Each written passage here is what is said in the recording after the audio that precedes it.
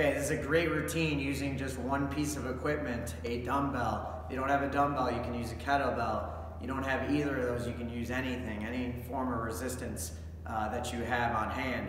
And it doesn't need to be super heavy either, because we want to keep a very up-tempo pace to this. Okay, so it's 10 reps of every exercise, and there's 5 exercises.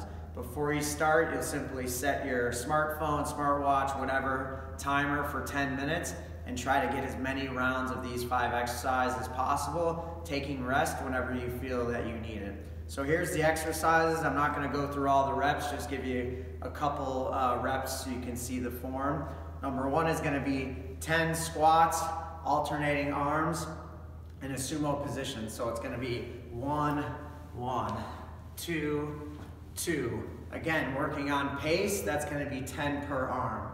As soon as you get done with that, you're going to go into a bent over position and you're going to do reverse fly. Okay? 10 and then 10. We do not need much weight here. If you happen to use a heavier weight, go lighter on this one. After that, you're going to go down on the floor.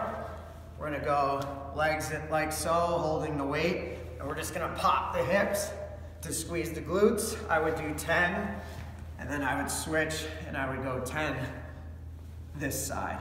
As soon as I'm done with that, I'm going to stand up, hold my weight like so, push press, just a little bit of the legs to help with the upper body.